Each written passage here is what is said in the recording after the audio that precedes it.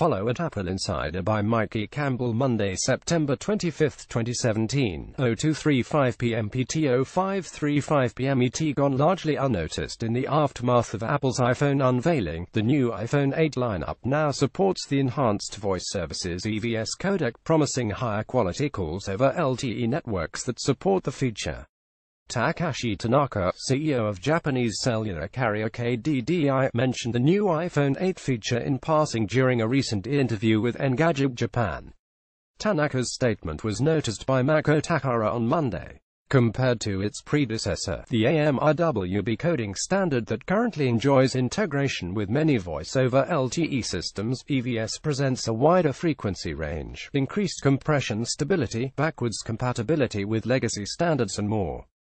Specifically, EVS operates in the 50 Hz to 14.4 kHz frequency range, while AMIWB tops out at 7 kHz. The increased frequency ceiling combines with cutting-edge back-end technology to greatly improve audio reproduction, noticeably so as compared to legacy standards.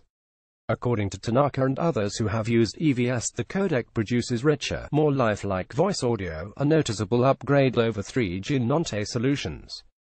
Certified by the third-generation partnership project 3GPP in 2016, EVS has seen rapid deployment in Europe and Asia and is slowly making its way into the US with the help of hardware component manufacturers.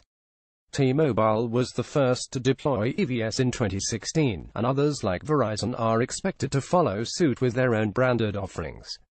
Apple's first iPhone to support EVS, or at least pack-in compatible silicon, was the iPhone 7 with its X12 modem from Qualcomm. It is unclear whether the feature was enabled, as Apple handicapped the X12 in a bid to keep parity with Intel modems used in a large percentage of last year's iPhones. The current iPhone 8 and 8 Plus also use Qualcomm silicon in the X16, which again builds in support for the advanced codec. The situation appears to have changed for 2017, as Apple has confirmed to Apple Insider that iPhone 8 and 8 Plus support EVS on both Qualcomm and Intel models. For users, that leaves finding a carrier that supports EVS as the lone remaining hurdle to enjoying the best audio quality available.